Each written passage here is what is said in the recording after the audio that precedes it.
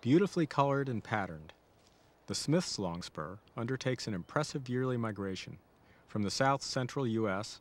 all the way to the edge of tree line in Alaska and the Canadian Arctic, where open tundra becomes the dominant landscape. Smith's longspurs choose areas of the tundra where clumps of grass mix with heaths and small trees.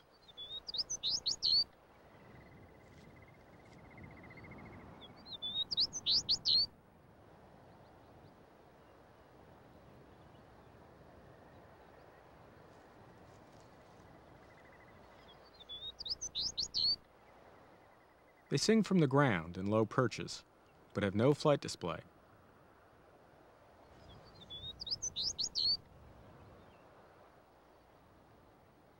Males don't defend territories or mates with their songs. They breed in loose colonies, in which females mate with more than one male, and males with more than one female.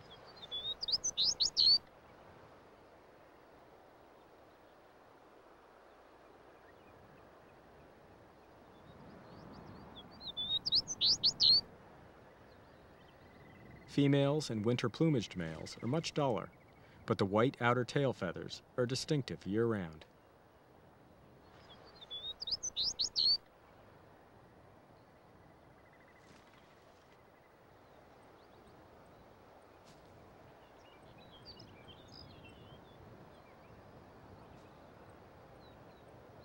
Though the Arctic tundra is full of hazards for ground-nesting birds,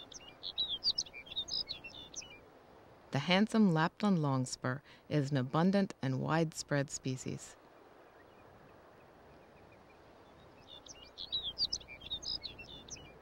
Its rich warbling song carries through the varying temperatures and winds of the Arctic summer. In the breeding season, males wear striking black plumage from crown to chest.